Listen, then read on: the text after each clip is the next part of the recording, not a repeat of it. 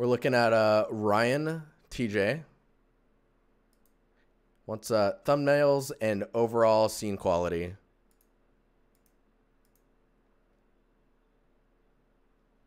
Andrew's in the house. Oh, Andrew, what's up, man? How you doing? We're looking at portfolios. I have a long list of portfolios. Usually I do 8 portfolios in 2 hours. Yeah. And we do them every 3 to 4 weeks, give or take.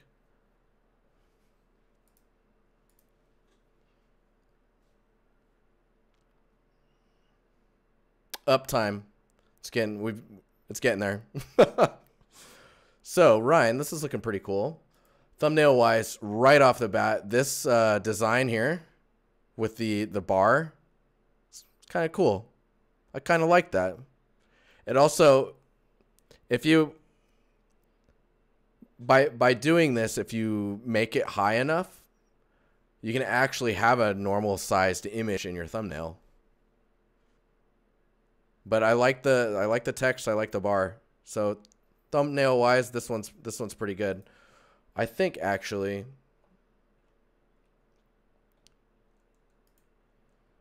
what we're gonna do. So let's look at these scenes really fast. That is a broken link. What? Did Artstation just crash? Oh. He removed it. Just now. Are you in chat? Try again. Is it you, Tuxedo? There it is. It is. I didn't know that was you. Dude, no one has their same names. I don't know what's happening. What is happening? Is it saying? No, it's not. Sneaky boy. So this one, I would say straight up isn't interesting enough. Like it needs some more things happening on it, like barnacles and just storytelling. Like, has it been underwater for ages? Like, go crazy on those details. El removo from a portfolio.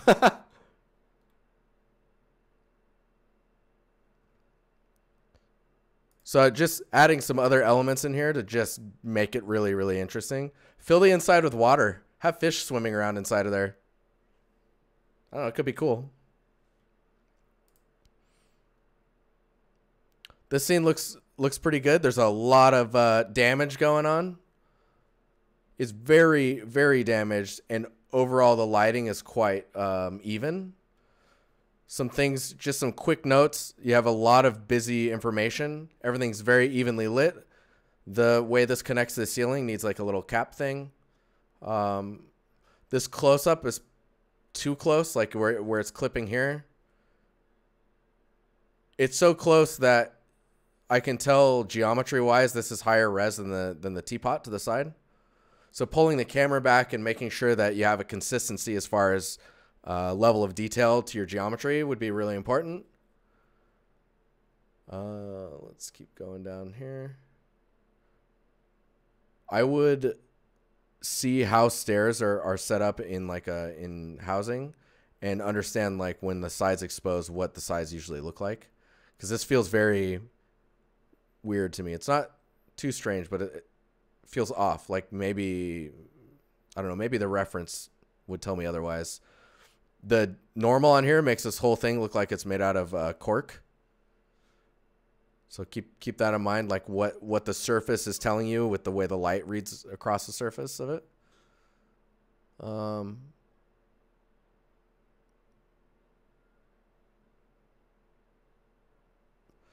So if this is your AO,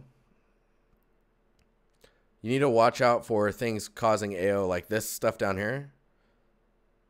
I'm not sure why that is dark.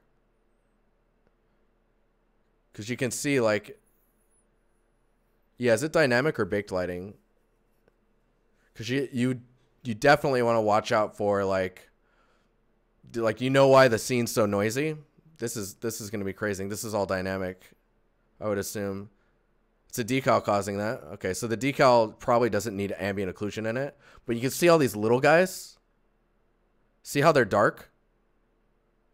Because they're dark in their ambient occlusion, in their AO, when they're in shadow, not in direct light, like the light coming through a window, like this is direct lighting.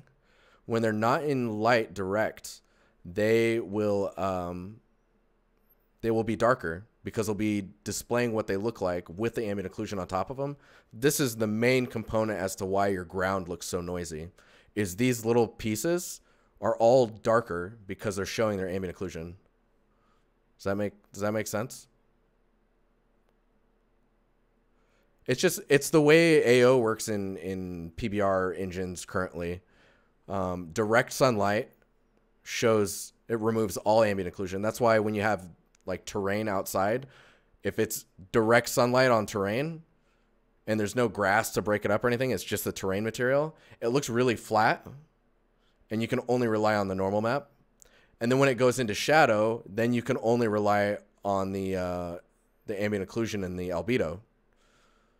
So it's like you're only seeing the albedo when it's in direct sunlight. So if you get the AO off of these guys, these little pieces, immediately your scene's going to be way less noisy, like right off the bat.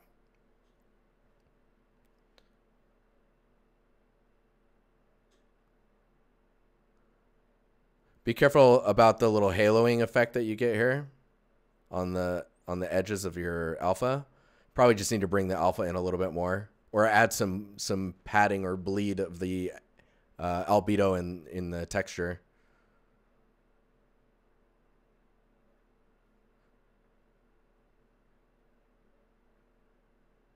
But you see how like the ceiling is pretty bright here, but then it gets dark up here because this is where like less light bounce is going to happen. So when you scroll up here, it's kind of happening, but your ceiling is pretty bright. Let me see if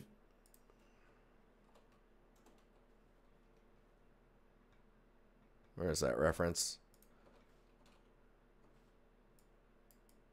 You're getting close. See, your frame is really thin here. You can see the frame here. So making sure your walls feel thick enough is really important. Let me see if we can zoom in on this. You went for a design change on the ceiling. I guess you didn't see how much like or how it's connected. And then adding elements like these horns on the wall would have really like helped break up that surface.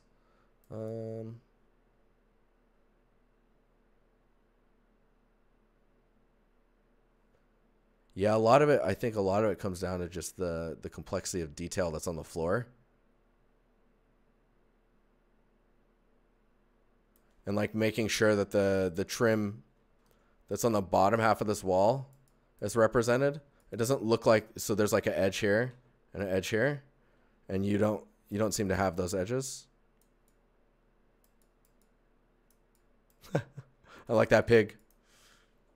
But yeah, really pay attention to like what you did a pretty good job matching just making sure that your values are close and light is playing off the surfaces really well. Like see this is pretty like you're not seeing anything in this picture. If you can keep it like that here, and even placing a light just to fake this highlight here and this highlight is really gonna like push that. This is very bright as well for some reason. I'm not sure what's causing it. But yeah, the focus is in where the light is coming in from the windows, and then wherever that light bleeds is kind of doing the work. Of course, it's a concept, so.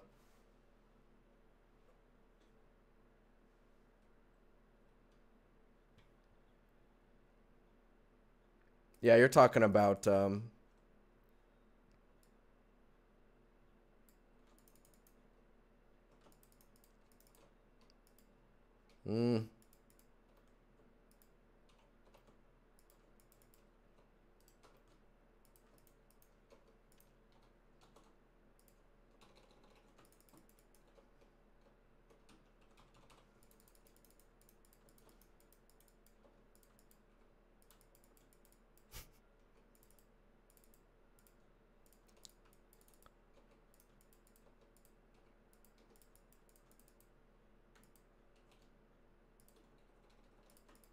Ignore the clipping, but like kind of like that, where you have the little lip, and then this would all be yep.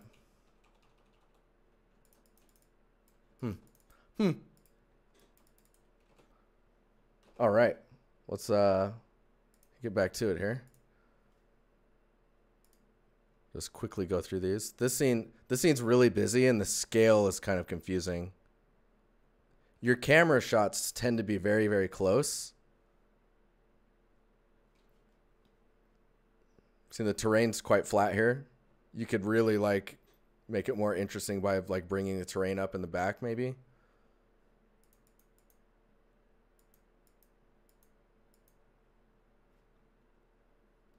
Just gonna go through these really fast because I want to make sure we get some time to look at the. Oh man, this one's cool.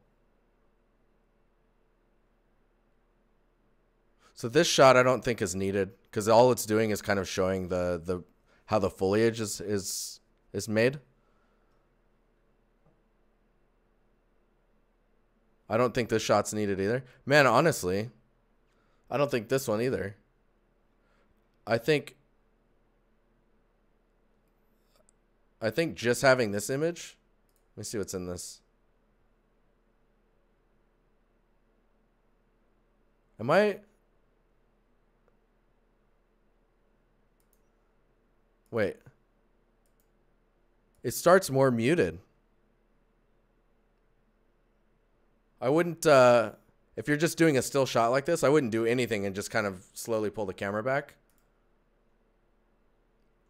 I think you only need these two images. I mean, it's cool there's a fountain inside. But maybe you could have a light that you have close by to hit it so you can just get the highlight on the edge to show the fountain and you're good to go. And then you show these and maybe this breakdown. This is cool to show. But yeah, I don't think you need half of these images. That's awesome. You got a community spotlight. Oh, I like this roof. Man, they have this a lot in Sweden. I love that stuff.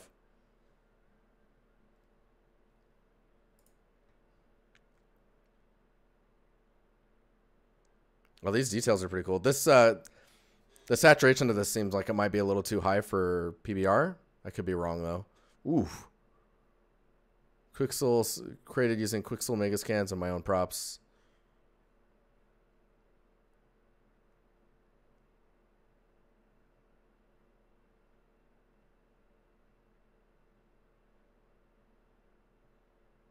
That's cool. Tiling on the redwood is quite noticeable. Are you talking about this stuff? I don't know if that's tiling so much more than like information that is happening along the... Yeah. I don't see a duplicate of the information, but I do see the pattern, right?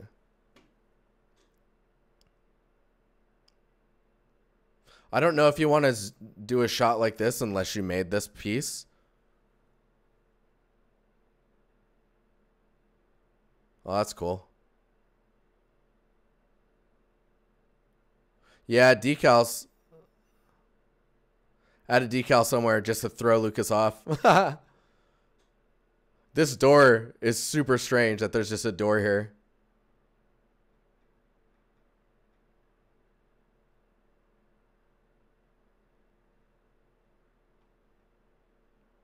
Oh, wow. A histogram comparison with a squint test. That's cool. Yeah, your scene's much cooler. Like temperature-wise. Let me see here. Okay, I'm just going to keep clicking through these. I want to see this one. Dang, that's a scene. There's a lot of stuff going on here.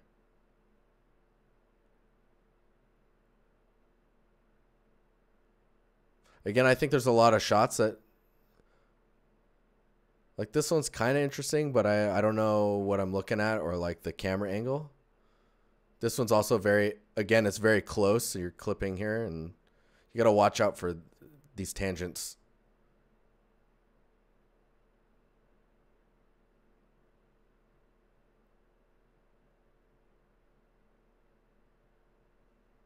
Like the shadow behind this guy is quite dark. The shadowed side of this. For this to be this dark, but then the background to be that bright is very strange feeling. All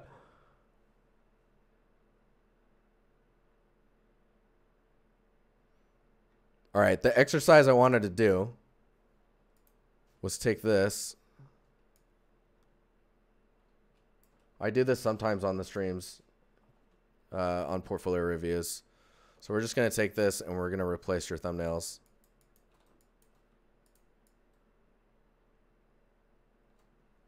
Talk about the stuff I would think about.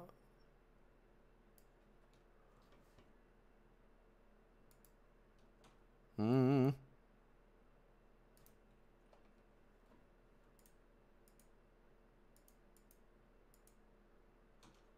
like trying to remember how I do this.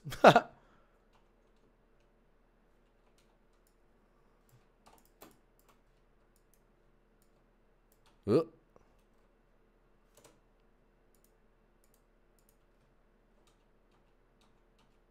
I'm doing this way wrong. Hang on.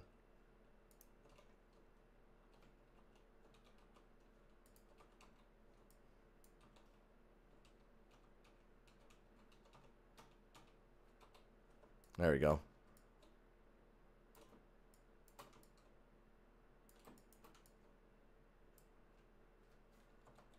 Oh no.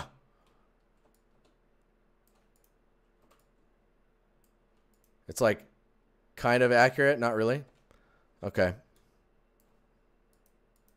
So first of all, let's take this one. So you really want to focus on that statue, it looks like. And you've got it as your background as well. So I think if you were to take this, and then I usually would sit here and just kind of, so if you turn this one on, paste on top, and then create a clipping mask. You can lock this one, and then you can just take this layer and move it around. Down here.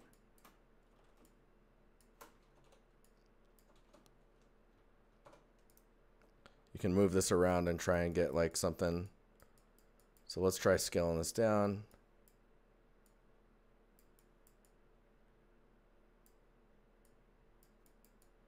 And then the other thing I want to do is just kind of float around and see if there's any other things that look pretty interesting. I think it is that statue, but it's figuring out like how much to show of it.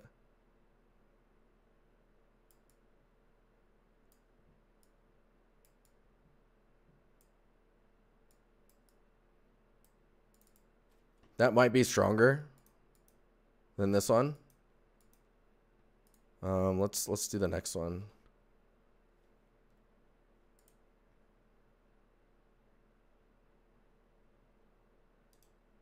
If you have, if this is yours, I think this is a scan. Because this is quite strong.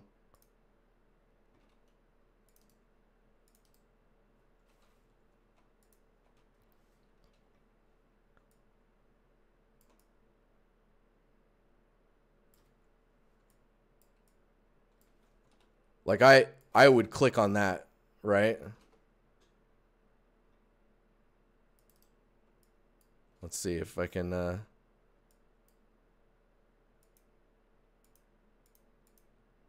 are we looking at as well? So it's that house. Maybe we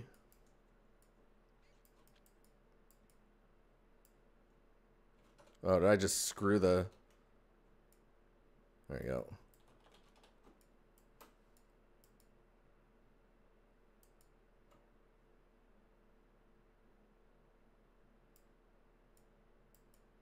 Yeah, this one's hard to frame.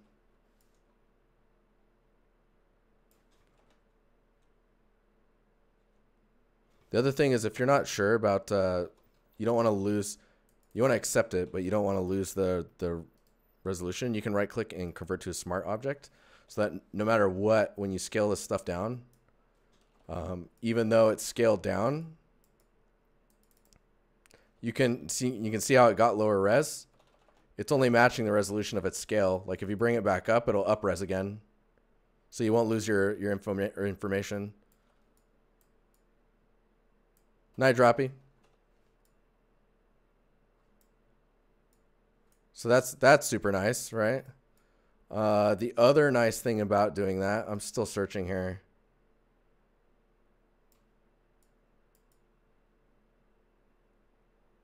Man, this is a tough one. Because the shot itself is quite strong.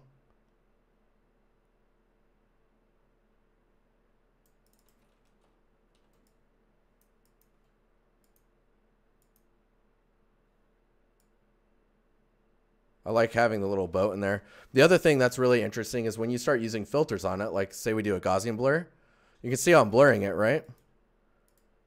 Because it's a smart object, it treats it as a smart filter. Let me move this here. Or let me turn my camera off, actually. So it's a smart filter, so it's never fully committed, and you can go back and adjust it later. Like, how dope is that? That is dope. A lot of smart things in Photoshop right now. Yes. And you can even turn it off. You're like, oh, I don't want it to be blurred. Did you know that, Martin? I think you knew that, no?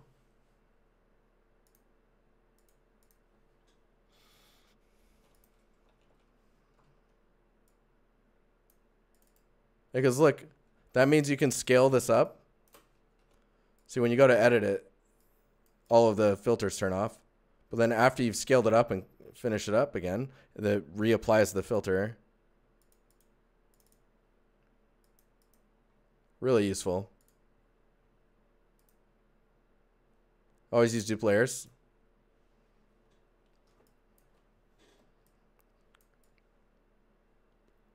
I think this news information, I don't think this affects your portfolio all that much.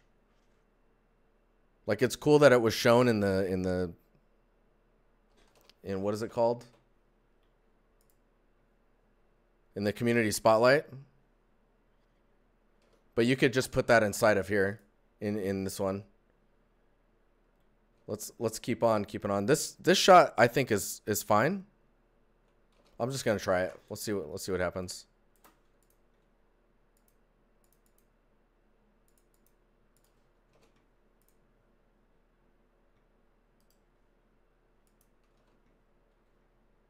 Usually with thumbnails like this, it's like finding ways to smart object and then create clipping mask. There's a hotkey for that clipping mask thing too. I always forget. But usually you want to just show part of it. Again, this image seems really washed. Why is that?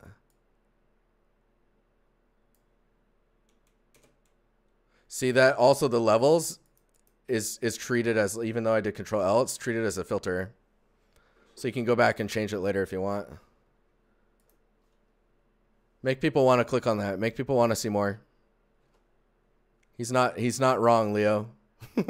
Leo's not wrong.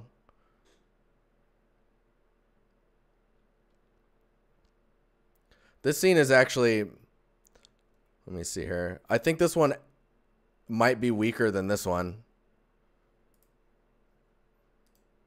Because it's like perspective wise, it's really difficult to understand what you're looking at. Like how low the ground is. This tree feels like it's in the ground. I don't understand how close it is to me or how far back it is. It's just a really crowded scene. But I would probably,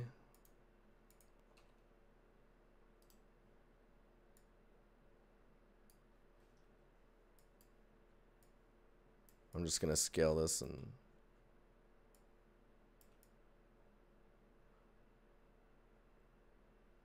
yeah, this is a tough one.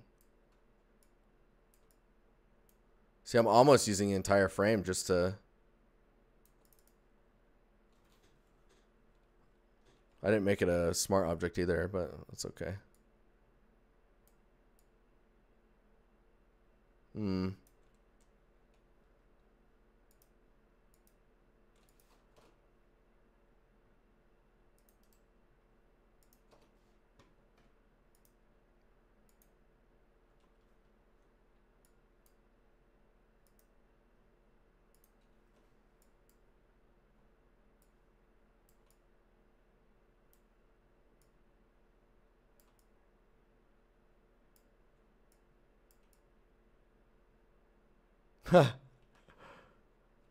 So this is kind of funny and sad at the same time.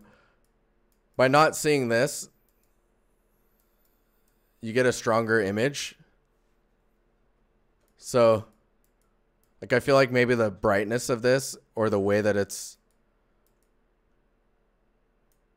kind of makes you go, okay, well, what's happening here? This, just the shape of this and how bright the inside of that is really throws me off. Like, I'm not sure. Like that, it's clipping very strangely. This shot, I think, is okay. That one might. Let's see.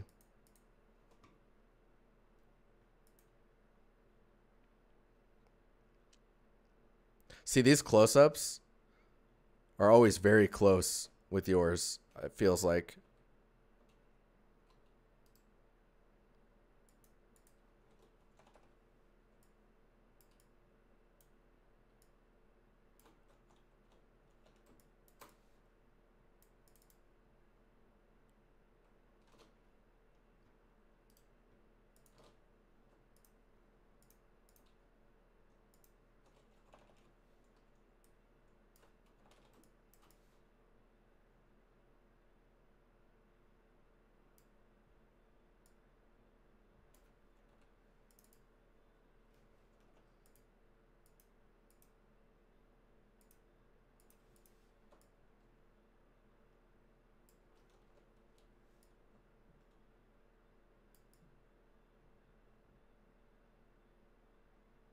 I do like seeing the stairs in there. That's a tough one, too. It's almost the same.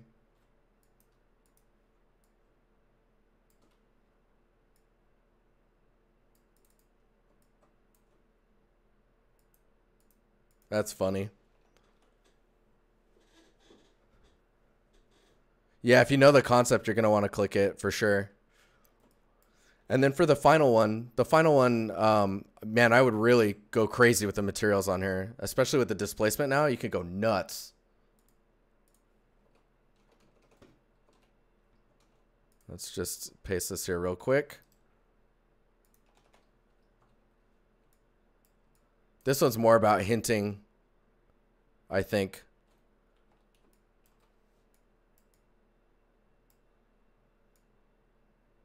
Just search.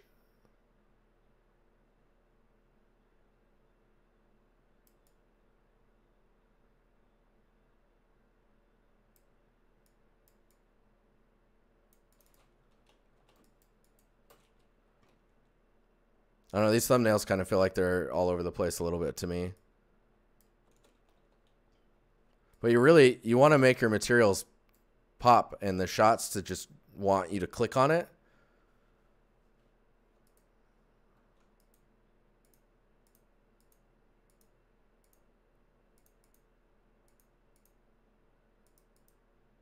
Some of them are working, some of them are not.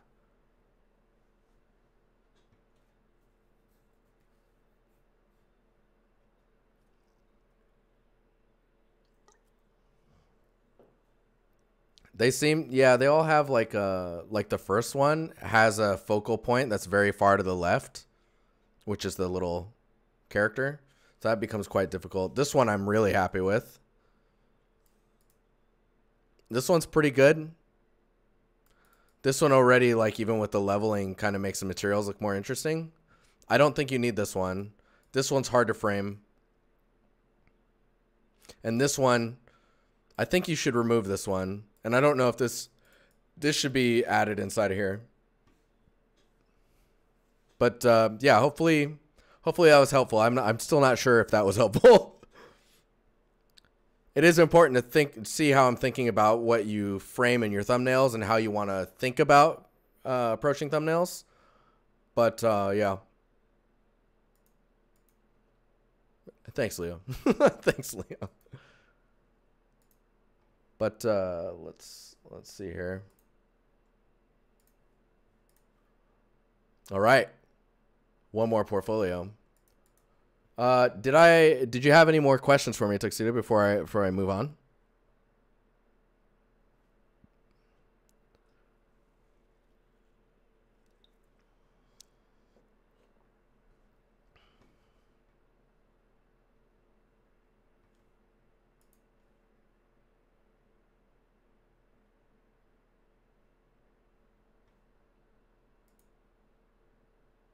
Pre-drag.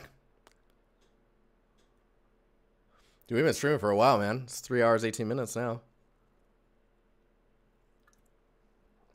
Do you think this is junior acceptable? I think if they see this, they will take a pass on you. So removing this one, do something with this or remove it.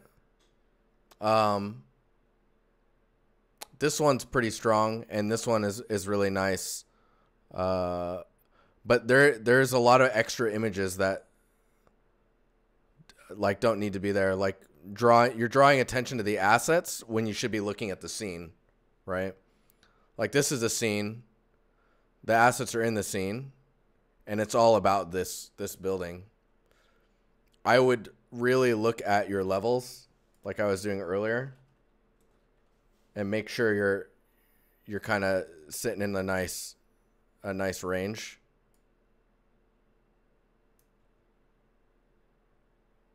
And then watch out for really dark shadows. Try and get that ambient lighting up.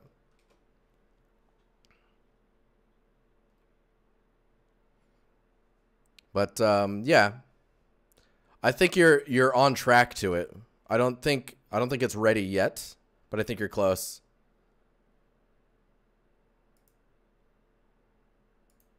Really, Bronze? All right.